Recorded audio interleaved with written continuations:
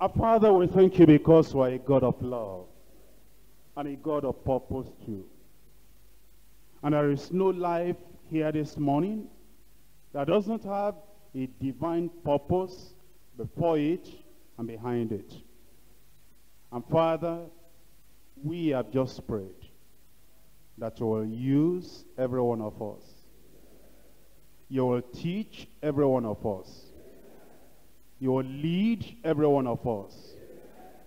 You will give us sweet rest from the confusion of the world.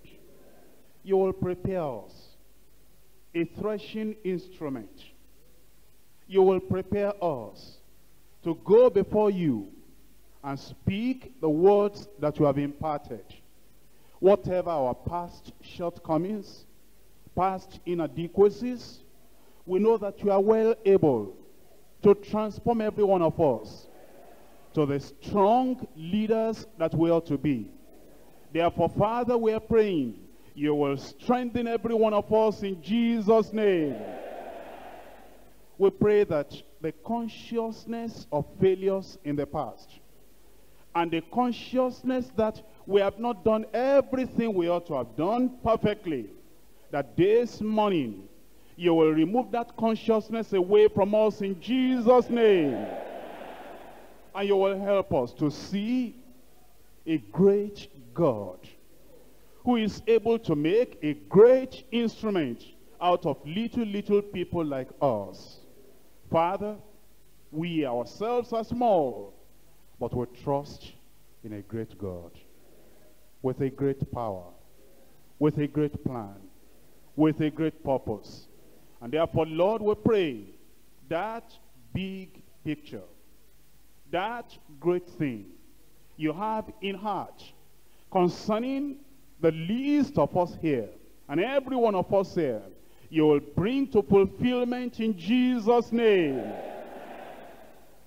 Lord, if the devil will bring unnecessary accusation on what you had already taken care of and removed, and therefore is tying us down, binding us, and whipping us at the head, saying that we'll never rise up to become the leaders we ought to be, Father, we pray you cancel it in Jesus' name.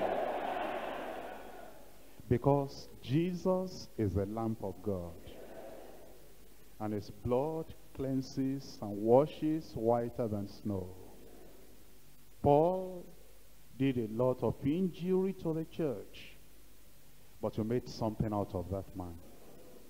Therefore, Lord, we are praying. You are the same God, you have not changed. Lord Jesus, the same yesterday, today, and forever. We pray that you'll be mightily present here this day and encourage those who are discouraged. Strengthen those who are weak. Lead those who have gone astray. Open the eyes of those who are blind. And those who are unbelieving because their faith is wavering. Lord, increase our faith. We have a great work ahead of us. And we are the people you have chosen to do that work. Lord, we shall do it. We may not be strong in ourselves, but we are strong in the Lord and in the power of his might. May we see you more clearly. And the vision we have of Christ will make the Spirit of God to rise up within us, that we're able to march ahead and lead the way before the people of God. Thank you because we know you have answered. In Jesus' name we pray.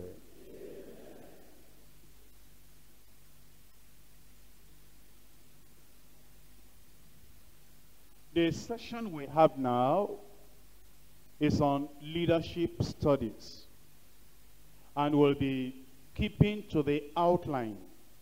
There is much on the outline, so I'll be, by and large, looking into the outline, and we'll be sharing together from all these things that have been put down. But there are so many references in the explanatory notes and in the various sections that we will not be able to read all the references But I trust, as you are leaders called of God, and you want to be your best in leadership, that you will take these outlines on your own too, and at your spare time, you will go through some of the references we may not have the time to read. Our overlooking or not reading a particular reference does not mean that that reference is not important. It just means that we cannot read everything, and therefore we're trusting you and having confidence in you that you will take the time, because we know you have much interest to develop the leadership quality that God has placed on you. We're now on page 6. The Bible and human history both give abundant evidence that no church and no group of people can rise above the level of quality of its leadership. Nations and also churches rise and fall according to the ability and the maturity of its leadership. This is the reason why Moses prayed. Before he left, he knew that he was going. And there were a lot of things, I believe, he could have been praying about. You are teachers of the word yourself, and you are leaders of God's people. And there are many prayer requests that a leader has for the people of God. And if we look at the life of Moses and the history of the children of Israel, there were a lot of things that Moses could have been praying about at this time. For example, he had given them the law as God gave him. He could have been praying that, oh God, that these children of Israel, as they have deviated so often, will not deviate from the law of God. That would have been a good prayer. He could have been praying that all the enemy nations around will not overcome the people of Israel, because he himself had said, or he said in Deuteronomy, that these 7 nations, and he mentioned them, they are mightier and greater than the children of Israel. So he could have been praying for that. He could have been praying for, let's say, unity among them, the children of Israel, because he knew the experiences he had gone through. He could have been praying for their consistency in the way of the Lord. Those prayers are very important, very legitimate. But then he had a special request. In Numbers chapter 27, from verse 15, and Moses spake unto the Lord. He was praying. When you pray, you are speaking to the Lord.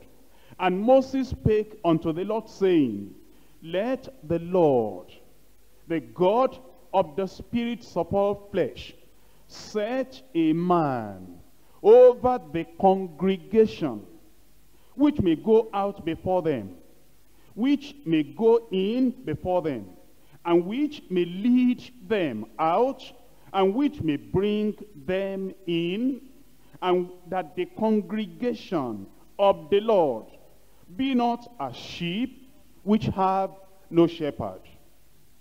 Now, here Moses prayed for the congregation. You know, he called the whole nation a congregation. Have you ever thought about it? That if the whole nation, this nation, were following the Lord, there will still be a leader leading the nation as a congregation. And even though you may have many states, you may have many regions, you may have many tribes, yet we'll still be talking about congregation. And here, the millions of the children of Israel, they were to be led, they were to be fed, they were to be controlled, they were to be directed. And Moses knew that he would soon be leaving. And he prayed and said, Lord, the God of the spirits of all flesh, set a man over the congregation, and that man over the congregation will go out before them. He will come in before them. He will lead them out. He will bring them in. He said, Lord, if you don't do that, Then the congregation of the Lord is not the congregation of the man, but the congregation of the Lord will be as sheep which have no shepherd. Here Moses reveals to us the importance of leadership in the nation and the importance of leadership in the church. Let's look at Judges chapter 2. Judges chapter 2 from verse 7. And the people served the Lord all the days of Joshua, and all the days of the elders that outlived Joshua, who had seen all the great works of the Lord that he did for Israel. Can I tell you something? I told you that Moses prayed that God will set a man over the congregation of the Lord. I told you there were many prayers he could have prayed at that time. But can I tell you that God answered the prayer of Moses, and he gave a leader unto Israel. And in that single answer for the prayer of the right leader, the proper person, the God-appointed person, God at the same time answered all other prayers. I told you could have prayed that the children of Israel will abide by the law of the Lord. God answered that prayer too, because you see the people serve the Lord all the days of Joshua. I told you that you could have prayed that the people will be united, so that all the divisions he had seen in the people, all in the wilderness, that all those things will not be there again. But the Lord answered that prayer to you in giving them the right leader. The people served the Lord in unity of mind and oneness all the days of Joshua. He could have said, he could have prayed a prayer that all these enemy nations will not conquer the people of Israel. God answered that too, in just answering the single prayer of giving them the right leader. Then all those nations were not able to overcome them. And we're praying that God will supply the needs of his people. All that is answered to in giving them the right leader. All the needs they could have been praying about, all those things were answered. And all the days of the elders that outlived Joshua, who had seen all the great works of the Lord that he did for Israel. So then, it means it is so very important that we pray for the leadership. Where leadership is already existing, that we pray that God will fulfill his purpose for the leadership he has placed in those communities, in those churches. Where leadership has not been installed or has not been ordained in a particular place, we need to pray that God will send his own man, his own person, his own appointed servant, so that the people of God will not be like sheep without shepherd. I'm going back to the outline. One of the greatest needs in the church of Jesus Christ today is the need for biblical leadership. Our prayer is that God will raise up good, strong, and spiritually matured leadership. And if we pray, God will answer. Only God can raise up leaders of godly character, of divine ability, and of spiritual wisdom to lead his flock. Jesus Christ, our Savior, the Lord, and the perfect example, spent much time training the 12. And now we ought to take cue from what Jesus Christ did. And we ought to spend much quality time like we're doing this weekend, so that we put much into our leaders. And we train our leaders. And we bring all possible training that we can bring, by example, by demonstration, by instruction, by seminars, by special programs like this, and in whatever area the Lord will lead us, so that we know that the leaders are not being neglected in being well trained. The church has never yet experienced a greater spiritual impact from her leadership. than from the leadership of the first century church. What I'm saying is this, that the quality of leadership in the early church was so good, so strong, that the church has never been stronger than the early church. Although the church today, I don't mean Deeper Life alone, I mean the church at large, may have a lot of facilities, a lot of techniques, a lot of methods, yet the early church experienced something very great. You know why? Jesus concentrated much on the leadership, and he trained those people. And if we, on a national level, will train our leadership to make the church strong, on the international level, wherever we have Deeper Life, if God will help all of us, I don't mean just myself, if God will help all of us as a church to train the leadership of the church that are associated with this particular church, I believe it will make the church strong. And if the church in every state, as a whole state, will make sure that the leadership is well trained, as Jesus concentrated on the leadership in the around him, I believe that it will make the church strong. And in every region, if we will concentrate on training leadership, the results, the reward, and the impact on the church will be very, very great. And of course, in the local assembly, if the church will concentrate on its leadership, that is why we would have expected that the pastor in a church will not just say, my Sunday message is very important for me. My Tuesday Bible study or Monday Bible study is very important for me. And my revival hour message is very important, and I prepare myself so that I can minister to the people. And then when it comes to the Saturday workers meeting, there is no structure, there is no plan, there is no vision, there is nothing that says, this is what I want to develop out of these leaders. It means that we are giving our best effort to the generality of the membership, and we're giving less to the leadership in the local church.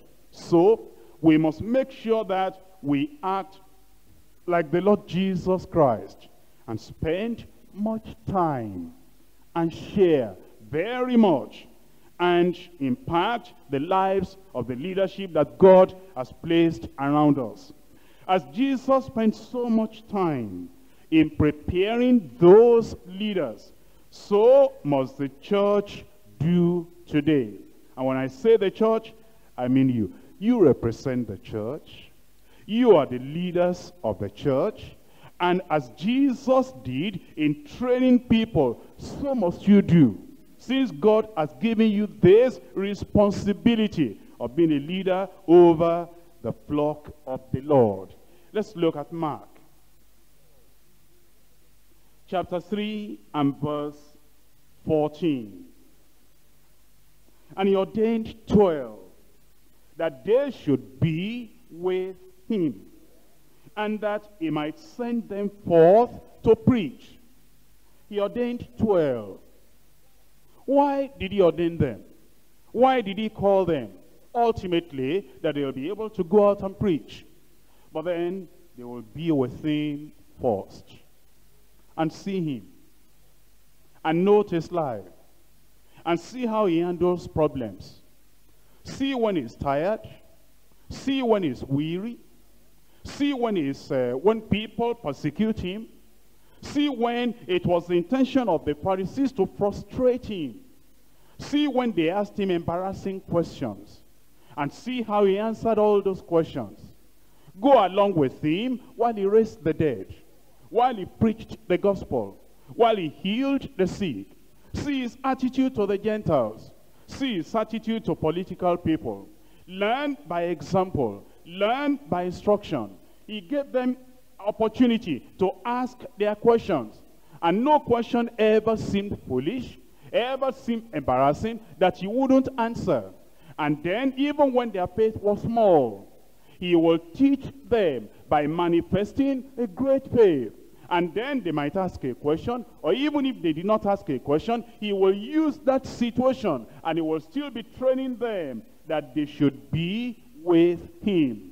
And how the church today should examine the method of the Lord Jesus Christ and see that we will need to train people, so that they will be the kind of leaders they ought to be. In 2 Timothy chapter 2, verse 2, and the things that thou hast heard of me among many witnesses, the same commit thou to faithful men, who shall be able to teach others also.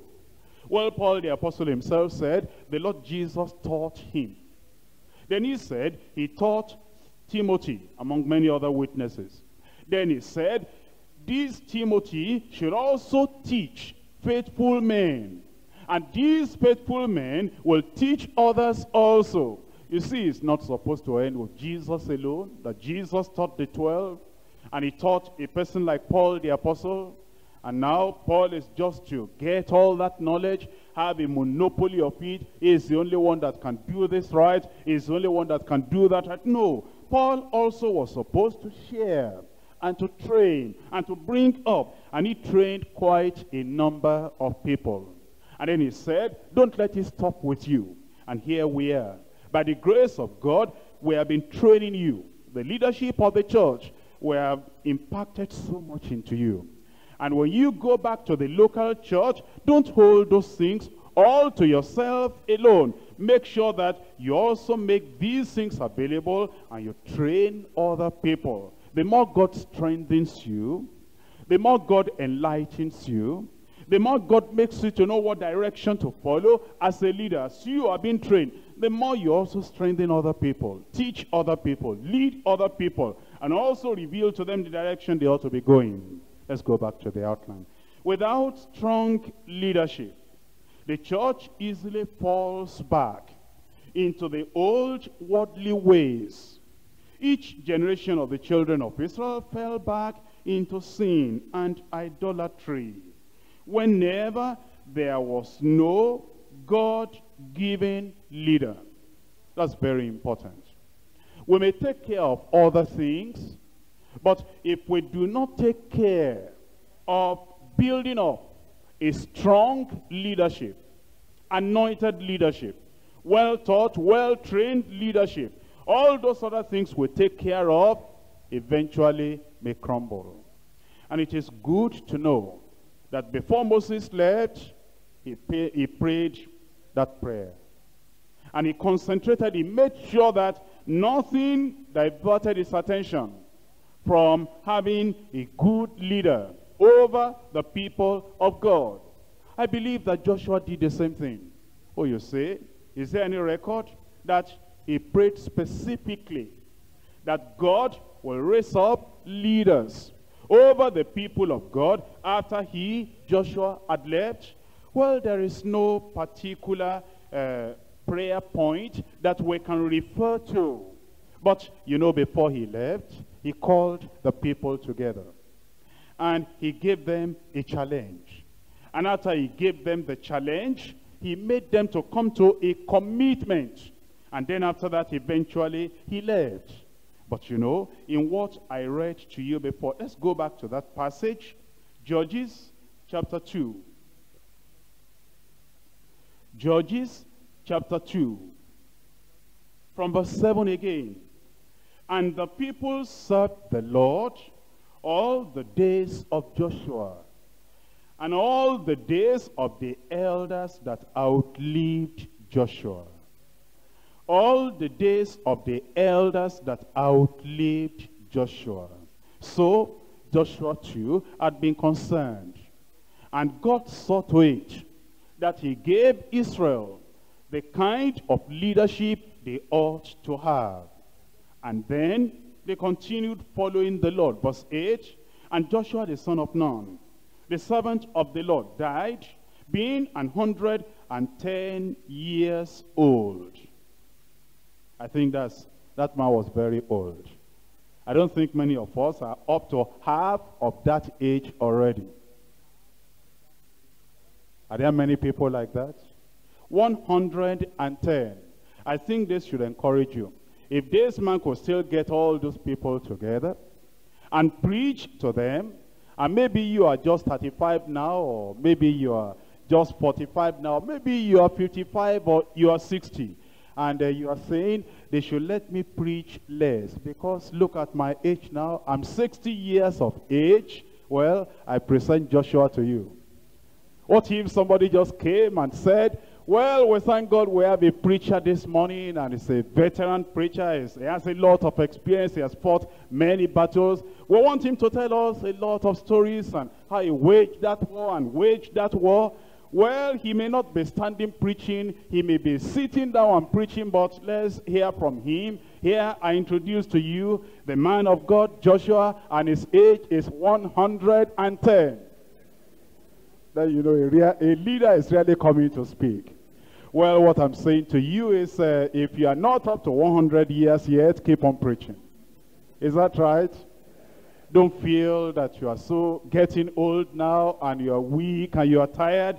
Keep on preaching. I believe the Lord who strengthened people like Moses. You know, sometimes it surprises you, and we're still going to get to it on the outline, that Moses received his call at the age of 80. We think that if we're already 40 or 50 or 60 and we have not started, then we can never start. No age is too old. You can get started anytime. You can still obey the Lord. Let's go on. In verse 9. And they buried him in the border of his inheritance in Timnath-Heres, in the mount of Ephraim, on the north side of the hill of Gaash. And also all that generation were gathered unto their fathers. And there arose another generation after them, which knew not the Lord, nor yet the works which he had done for Israel. And the children of Israel did evil in the sight of the Lord, and served Baal. Why did things change? Things changed because leadership changed. The leadership that followed after Joshua, by the grace of God, they still kept the people. Because the people kept on serving the Lord, even the people that outlived Joshua. But then after that generation, another generation rose up. And the people did not know the importance of leadership. And when they failed on that area of leadership, every other thing failed. I pray that God will continue to help us as he has been helping us in this church, in Jesus' name.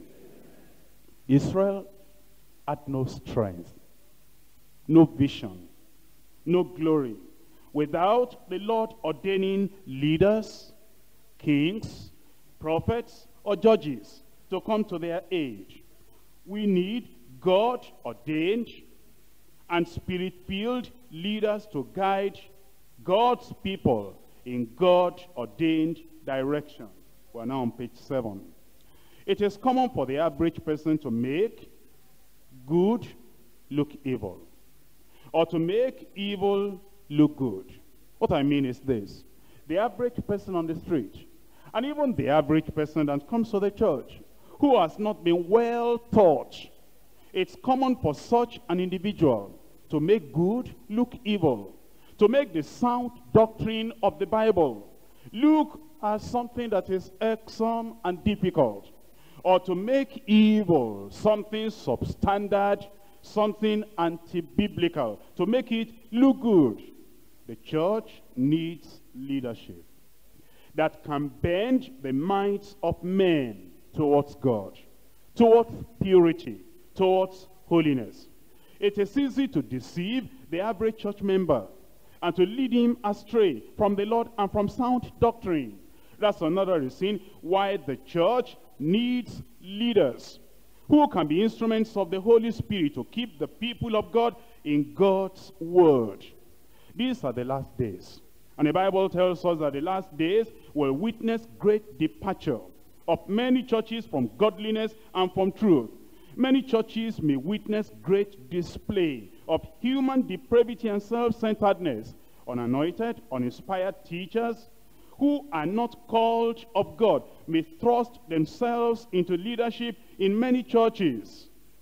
Therefore today, we need true biblical leaders who are called by God and who daily experience the reality of the cross of Jesus Christ.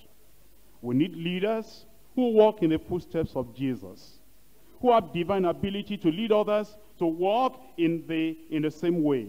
We need leaders who know and possess the ideal image pictured in the scriptures, and who can bring the church back into such an image through Jesus Christ. We need leaders whose character is being daily molded by God, and who can effectively lead the people of God in the church to the great creator, redeemer, potter, to be molded to the pattern of the heavenly. We need leaders who live at the foot of the cross, crucified and conquered, and who by the grace of God are divinely enabled, empowered to take other people to that same foot of the cross of Jesus Christ. We need leaders today. What should our prayer be? Lord, make me a true leader. Shall we all say that together? Now we're going to emphasize the word Lord, because, it's the only one that can do it. It's the only one that can make any of us here a true leader. Can we say that same thing, but emphasize the word Lord? Now we're going to emphasize the word make. When you're making something, it's a process. And when God makes leadership, he doesn't make leadership overnight. He builds. He corrects. Sometimes he chastises. But thank God, he always encourages, even within the chastisement. He loves. He gives promises. He gives encouragement. He does a lot of things in making us true leaders. Now we're going to say that same thing. We're praying. And we pray that God will make us true leaders, but we emphasize the word make. Now, let me just give you an example of what I mean. We say, Lord, make me a true leader. You're trying to emphasize the word make. Do you understand? Let's say that again. Emphasize the word make now. Now we're going to emphasize the word me. Sometimes we can say something. You just say, Lord, make me a true leader. But when you look at yourself, and you want to be a true leader, and you look at your past trials and errors and difficulties and inconsistencies, and you know that except the Lord really wants to show supernatural love, superlative grace. If it were not the Lord, if it were man, he would have given up on any of us. Therefore you say, Lord, I said that before, make me a true leader. I want to emphasize the word me. Now can you do that?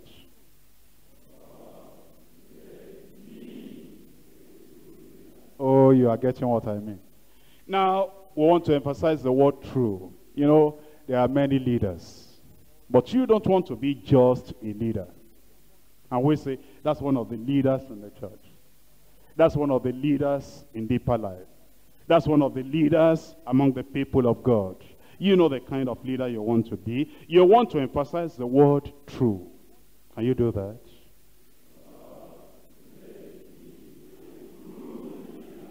Wonderful.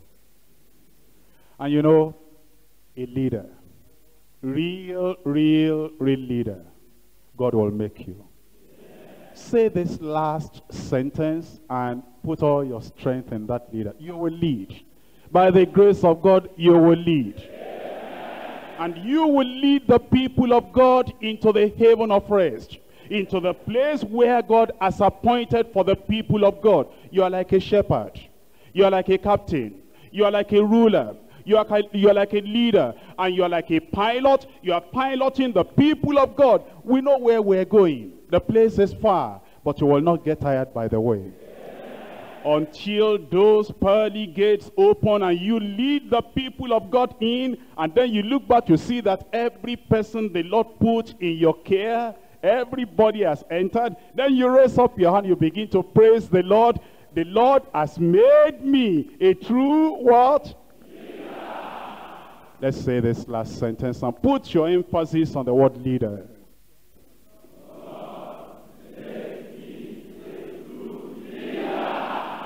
God will do it.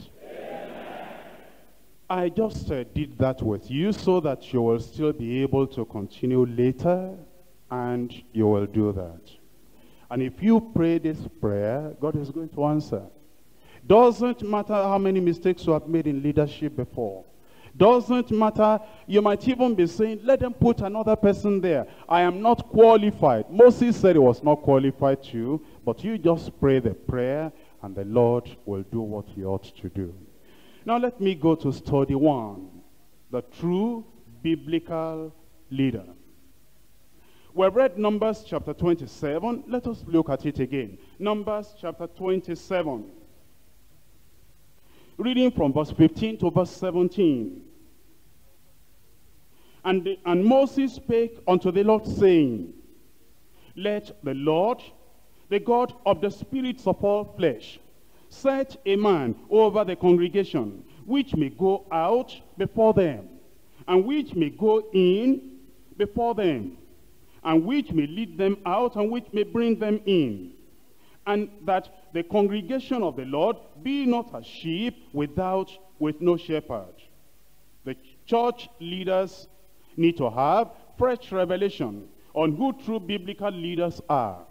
Popular notions of church leadership seem to center on non-Christian concepts of leadership.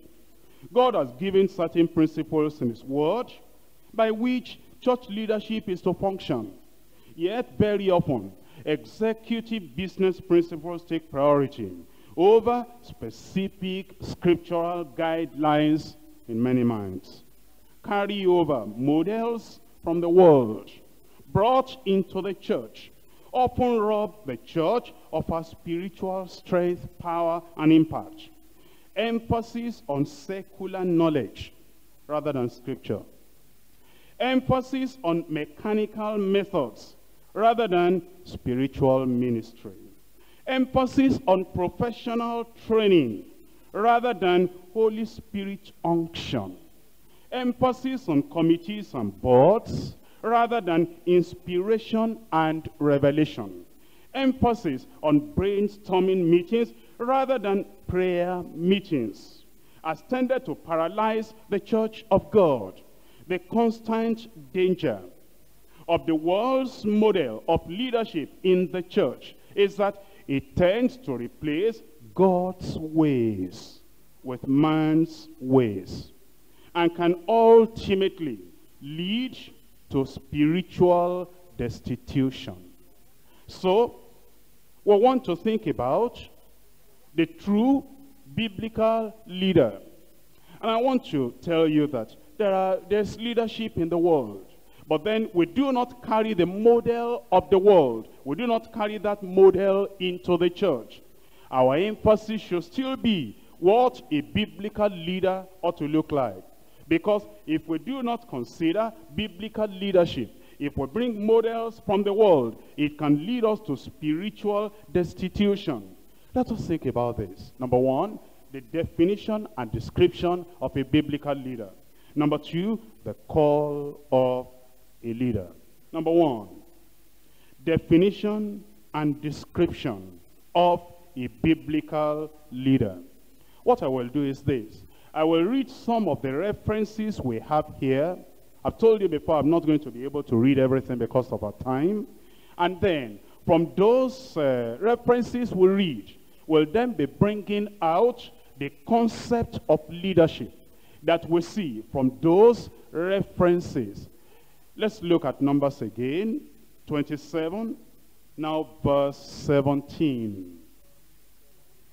Which may go out before them, which may go in before them, which may lead them out, and which may bring them in. Congregation of the Lord, be not a sheep without which have no shepherd.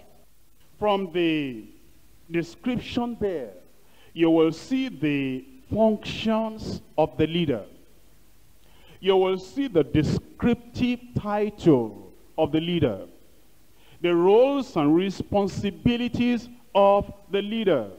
We'll say more about that later, but then let us look at 2 Samuel chapter 5 verse 2. Also in time past, when Saul was king over us, thou wast he that leddest out and broughtest in Israel. And the Lord said unto thee, thou shalt feed my people Israel. Thou shalt be a captain over Israel. If you notice the first reference I read in Numbers, it gives the descriptive title of shepherd. Here in this passage we have read, the descriptive title is captain. Then if you notice in Numbers, it talks of leading them out, bringing them in, going before them. Now over here, it still talks about leading out and bringing in, and also says, thou shalt feed my people Israel, and shall be a captain over them. Remember that word, captain, over them. Now, Hebrews chapter 13. Hebrews chapter 13, verse 7. Remember them that have the rule over you, who have spoken unto you the word of God, whose faith follow, considering the end of their conversation. Verse 17.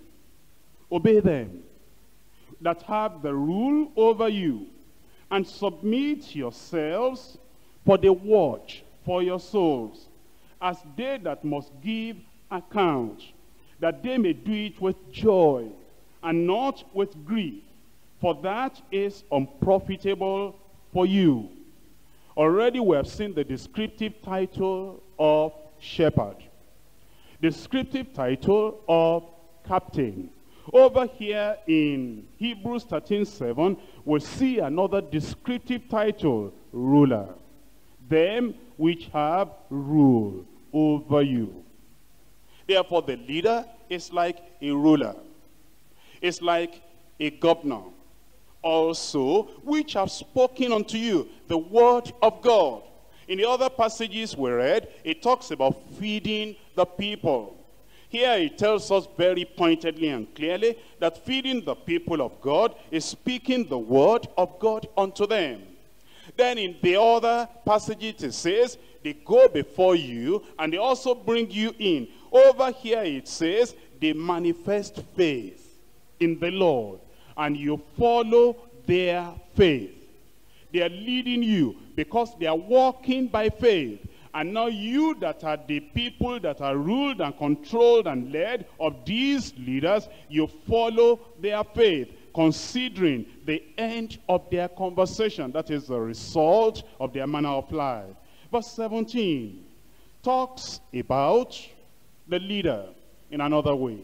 Although it uses the word having rule over you, but it brings us the leader now as a commander that gives out command, that gives out instruction, and that gives out the things that the people of God ought to do and we are to obey.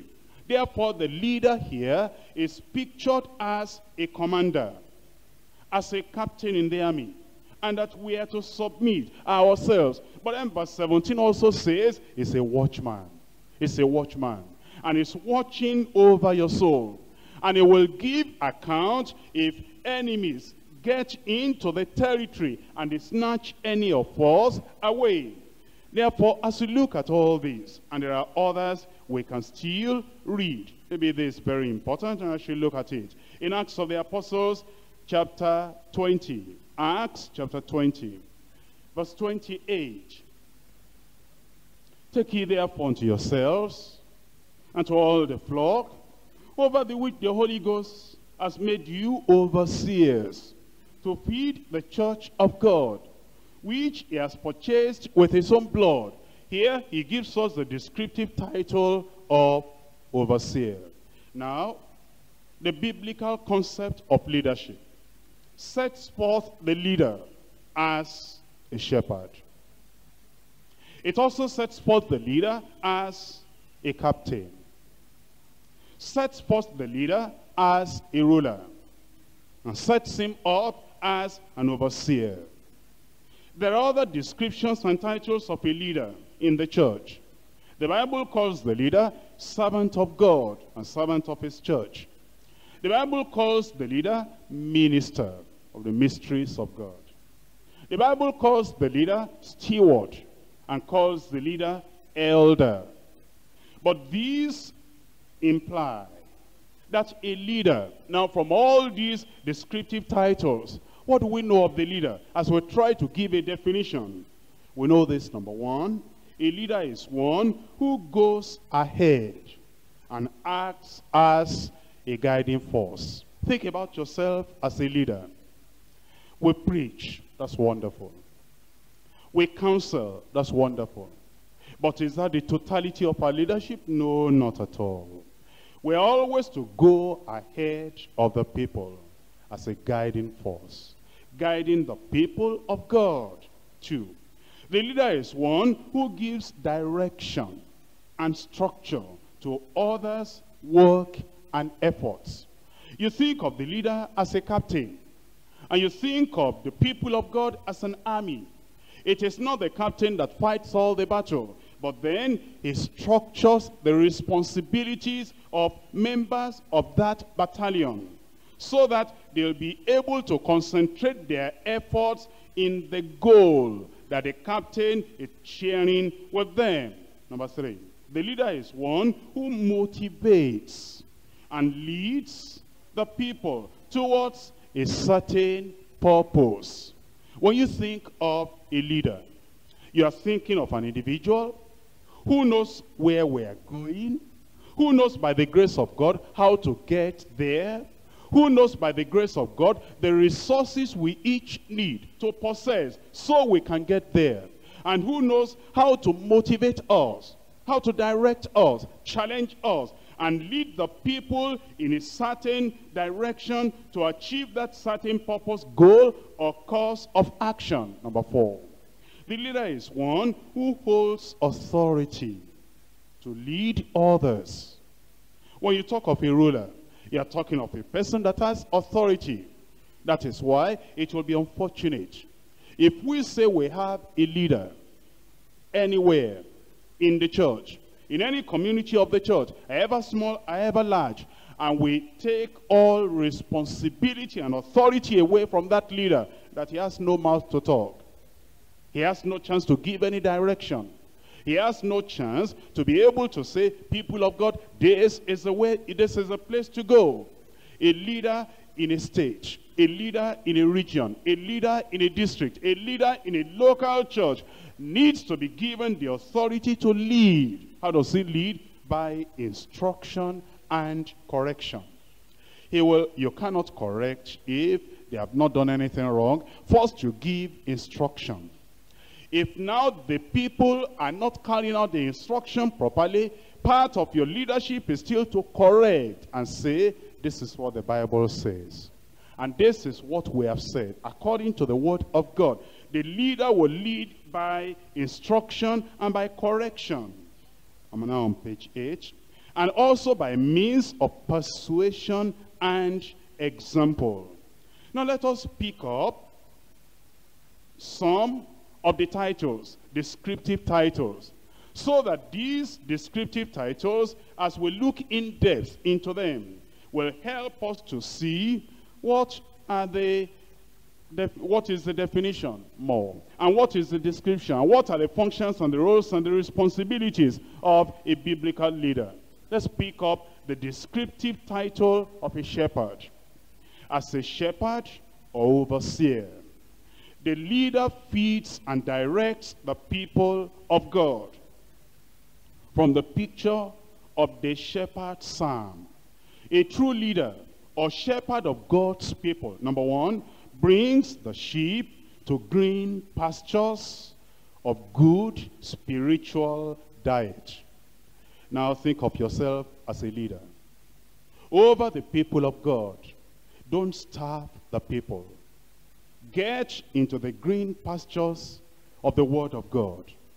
Dig it out. Prepare it. Structure it.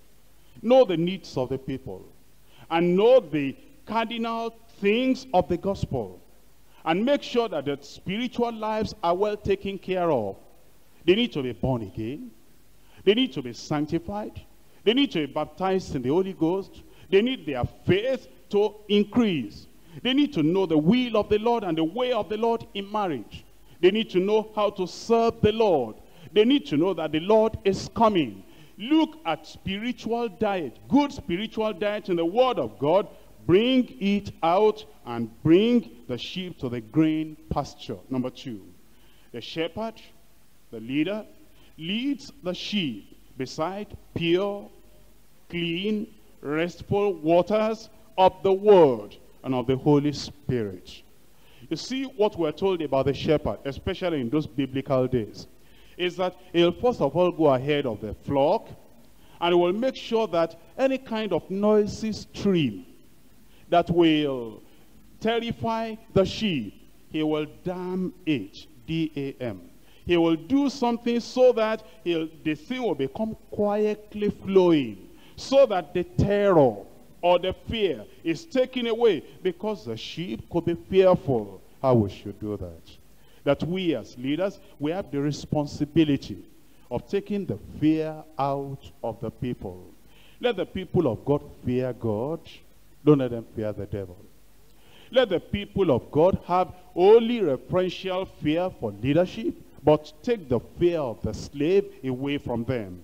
Let the people of God, let the leadership in the church lead the church beside the pure water, the clean water, the quiet, restful waters of the Word of God, so that as you, as the leader, when you come in, the people are resting in their mind. Oh, they say, our leader has come. He's going to quieten our fears. He's going to lead us in the right direction. Number 3, restores the souls and the lives of the weary, the failing, and the despondent members. Number 4, guides the sheep in the right path to know and to do and to enjoy God's perfect will in all things and at all times. That is why we praise God for the leadership of this church. The leadership of this church, I would say, almost in every community and locality, all the leadership have been busy teaching the people of God that we ought to know the will of God. I don't know yet, maybe, I don't know yet any other church that teaches that the people of God should know the will of God in marriage, know the will of God in your career, know the will of God in decisions to take. I don't know any other church that emphasizes that more than we do here in Deeper Life. Almost any member of Deeper Life, by the time he spends a short time in Deeper Life, our leaders would have taught him or her, we need to know the will of God. Keep on doing it. Keep on doing it. A leader must know how to guide the sheep in the right path, so that the people of God will know, and they will do, and they will enjoy God's perfect will, not only in marriage, in all things, and at all times. Number 5, the leader should be able to comfort the sheep with the rod of correction. Not rod of destruction, the rod of correction. And you know, sometimes you may not intend it, that you are correcting an individual. If you do not manifest love at the same time, gentleness at the same time, humility at the same time, what you intend to be for correction may end up being for destruction. Let's be watchful. And also the staff of protection. Thy rod and thy staff, they comfort me. Let's make sure that as leaders, we have the rod of correction, but at the same time, the staff of protection. Protect them, that they will not get so despondent, they will give up the faith. Number 6, the leader prepares satisfying diet to keep the sheep from wandering away from the flock. You see, if the people are hungry, Every time they hear that an evangelist comes to town from any place, they like to go there. They say, maybe I will get what I've never got in our church here. But if we expose the people of God to the totality of the word of God, whoever is coming to our community from that place or that place, the people just rest because they know that the leader in that place has exposed them to everything by the grace of God the Bible provides for us. Number 7, the leader anoints the head of each sheep with the protective oil of the Spirit. Why? You know, in those days, this is what I have seen in write-ups on history.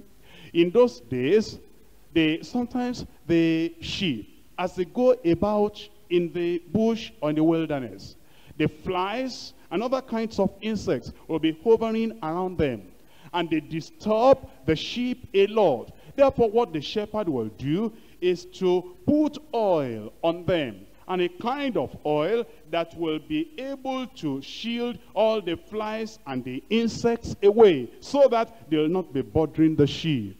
You know, there are demons, evil spirits, that may come to attack the people of God. Come in the day, come in the night. But the leader will know how to teach the people of God much of the Spirit of God. Anoint them with the protective oil of the Spirit, so that these evil spirits, they will have no place amidst the people of God and in the church of God, in Jesus' name.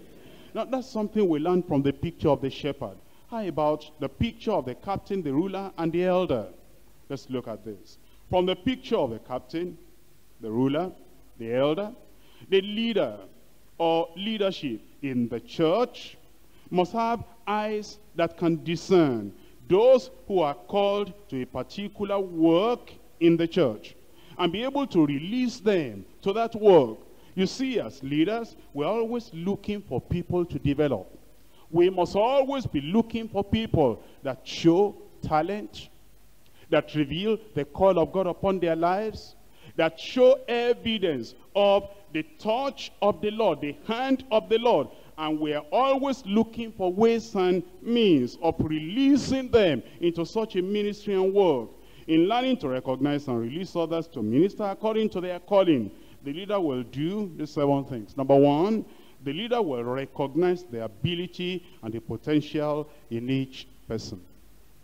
Don't look for them to be exactly like you are, because you may not possess everything that the apostle, the prophet, the evangelist, the teacher, the pastor possess all together.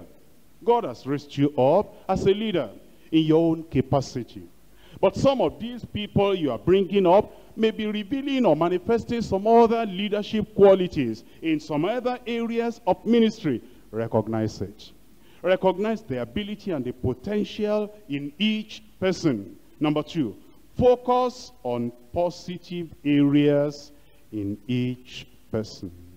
You see, if you are going to train other people, if you are going to release them to the ministry that God is calling them to, you have to de-emphasize. You have to put under the carpet the negative things. If you are looking at the negative things and you are hammering on them and talking on them all the time, you will forget the positive side.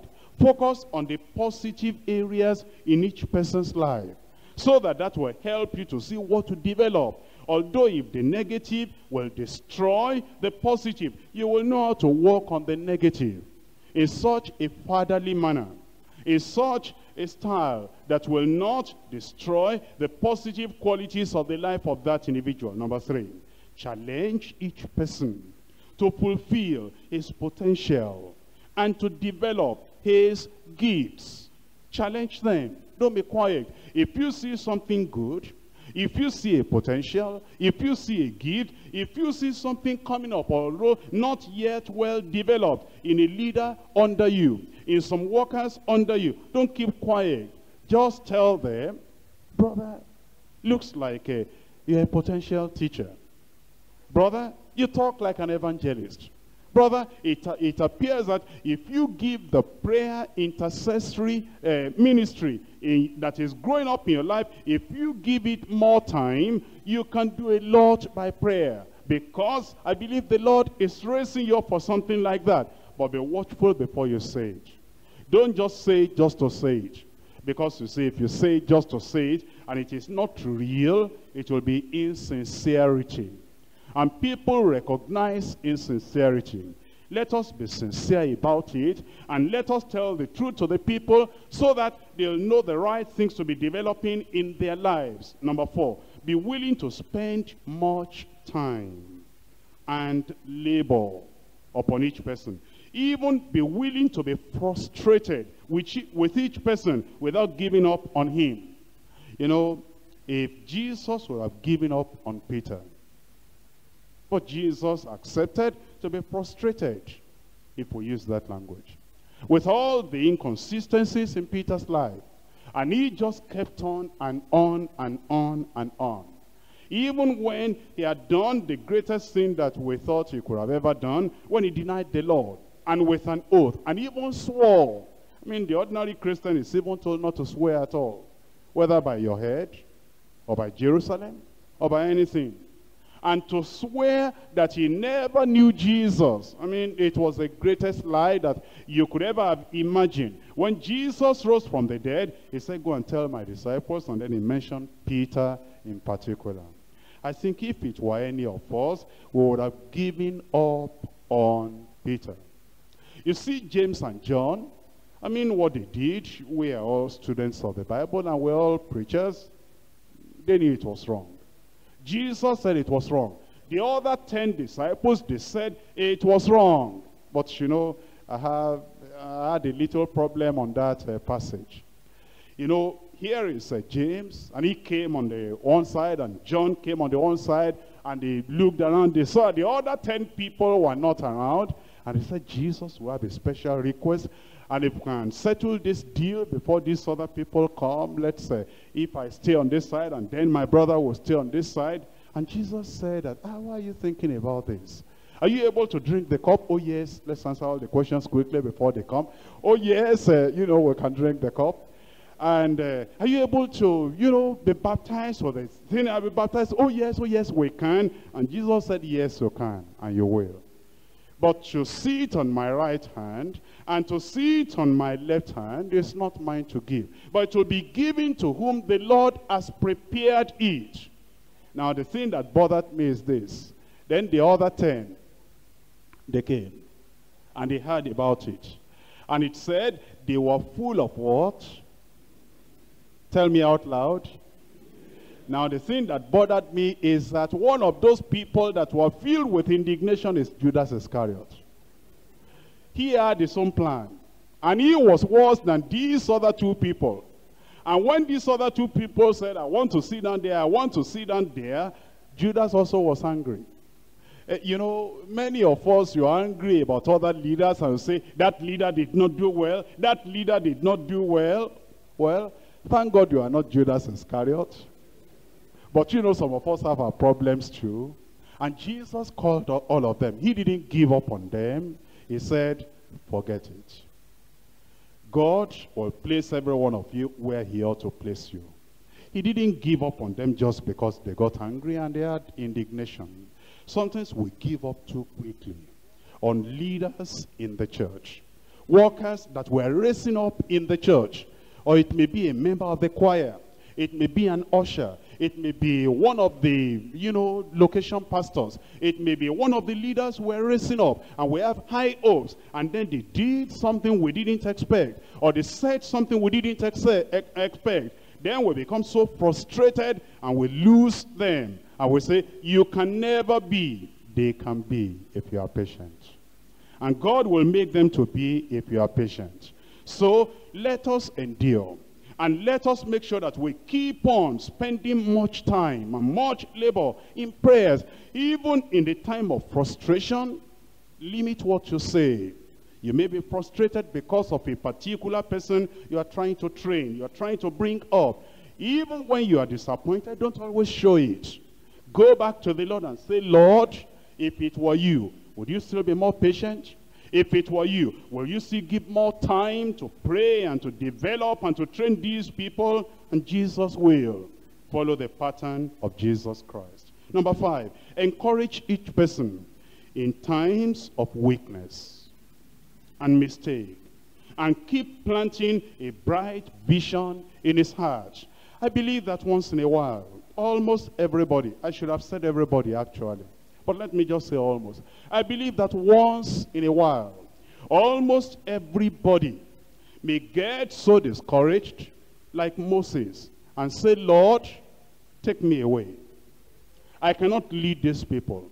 They are incorrigible. They are this and they are that. In your leadership career, you will find that sometimes in the church, the local church where you are, or maybe the region where you are, or maybe the state where you are, or maybe the nation where you are, wherever God places you as a leader, you may become so frustrated that you cannot lead these people. And the same thing, understand that the leaders under you too may feel like that.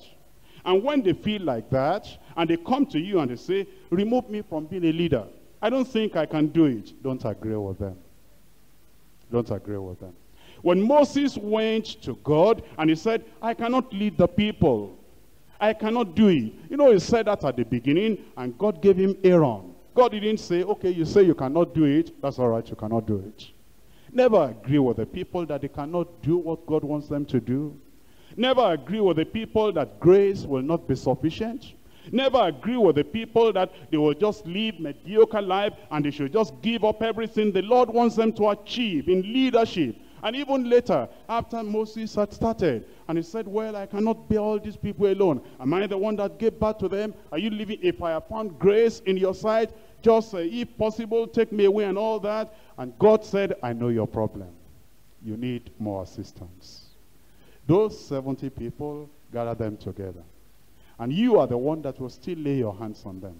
And then I will pass some of the Spirit on you, upon them. You will still be the leader, but then now they will assist you. The same thing, if God will not give up on a person like Moses or other people, you don't give up on anyone. I pray that when situations come in your leadership life, that a person you might be tempted to give up on, you will remember what we are saying today, and you will not give up. And yourself too, when you feel like giving up, don't go and tell the church. You see, the church is not matured. What I mean is, it's not everybody in the church that is matured. Some of them are well matured and very wise, and we praise God for them. But you know, in a church, there will be young converts, there will be young people. If you are tired, don't go to the pulpit and say, church, this morning I am tired. Because you know, the following day you may become strong. And then when you are strong the following day, they are still carrying the news about and they are saying, pastor said he's tired.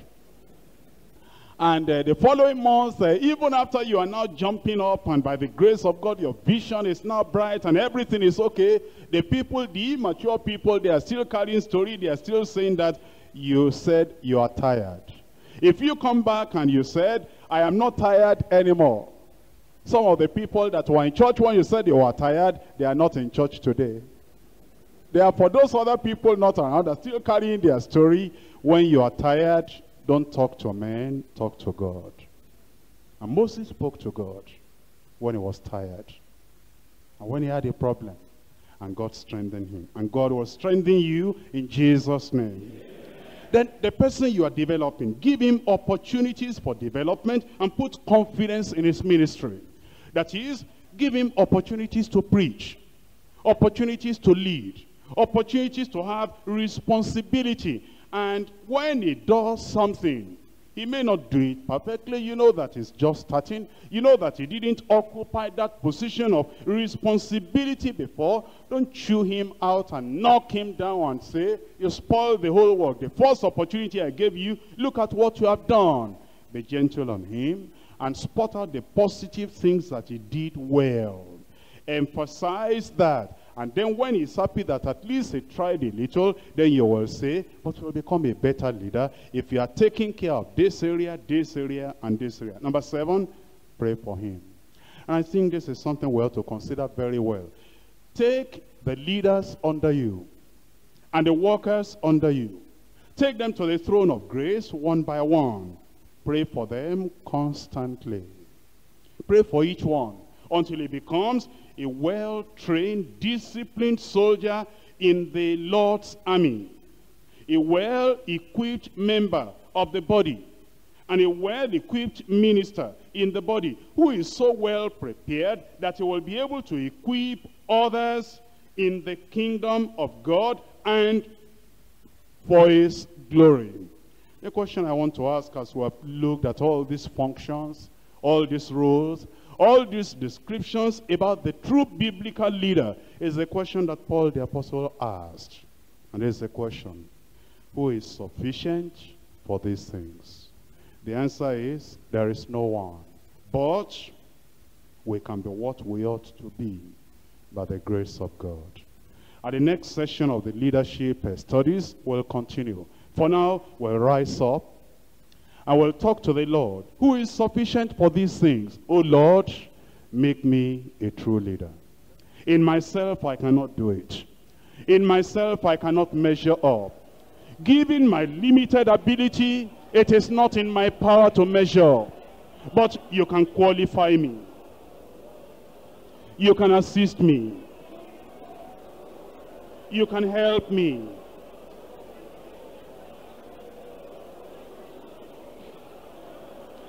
He will.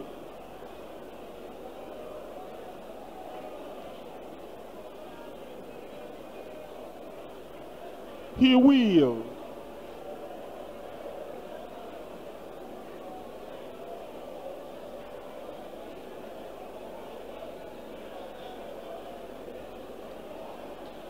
He has called us, he has chosen us. If you are tired, don't tell men, tell the Lord. You are weary, you are afflicted. The going is not easy in leadership, tell the Lord.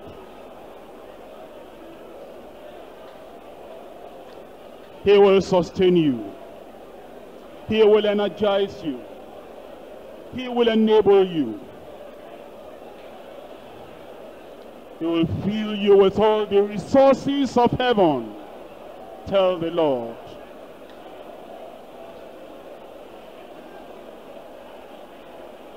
Tell the Lord.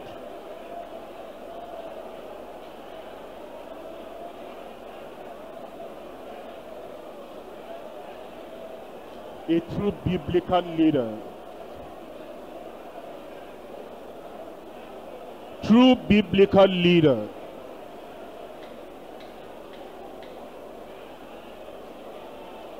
Wherever you are, you can do what God wants you to do.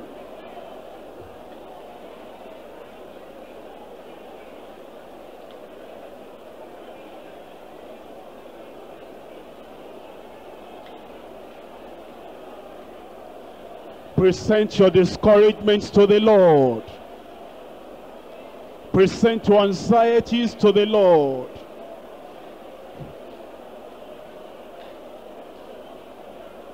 And you tell the Lord to develop all these leadership qualities in you, so that you will be a real shepherd, a real captain, a godly leader and ruler, a godly watchman over the people of God, an equipped minister of the gospel, a steward of the mysteries of God.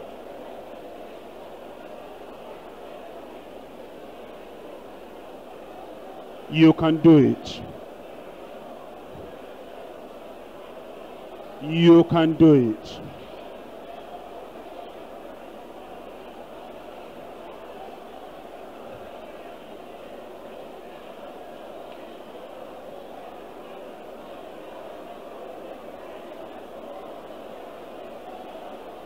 Lord, make me a true leader.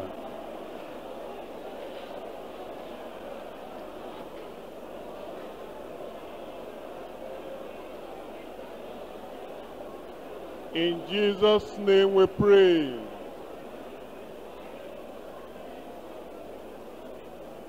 In Jesus' name we pray. Amen.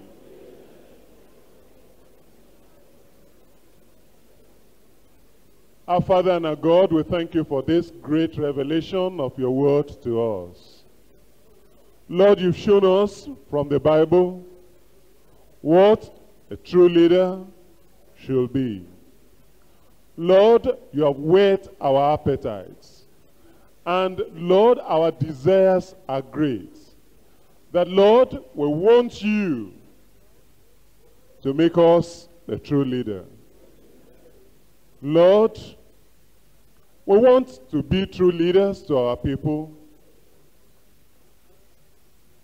And we've seen the qualities of what the true leaders should be, of what is expected of the true leader. And Lord, like the Apostle Paul, we're saying who is sufficient unto all these things. But Lord, also like Apostle Paul, we're saying we can do all things through Christ that strengthens us. Right now, Lord, we're saying, begin that work in us and make us true leaders in Jesus' name. Lord, in making us true leaders, there are things you will need to knock off our lives. And here we are. We'll say, Lord, do it in Jesus' name.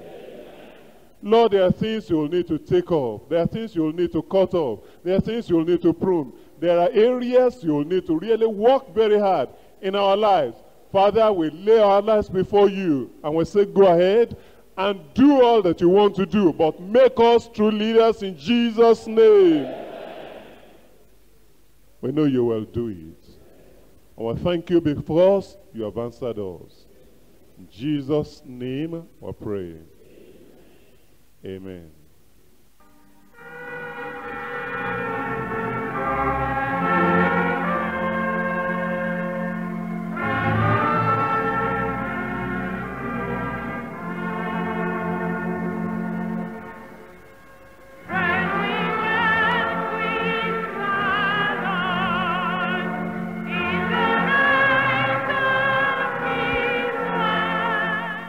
I believe you have been blessed.